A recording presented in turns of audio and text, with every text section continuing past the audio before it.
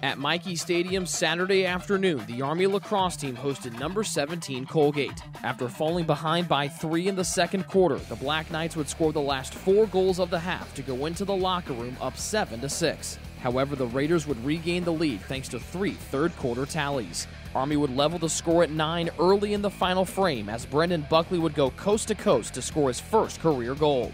Both offenses would explode later in the quarter, combining for 7 goals in almost a 3-minute span. Even though Colgate would go up by 3 twice during the outburst, back-to-back goals by Tim Henderson and Connor Hayes would bring the Black Knights to within 1 with 4:36 to play. But that would be as close as Army would get, falling to the Raiders 15-13. The Black Knights are back in action next Saturday at Bucknell. Face-off is at 1 p.m. Reporting from Michie Stadium, Rick Johnston, ITT Excellus Night Vision.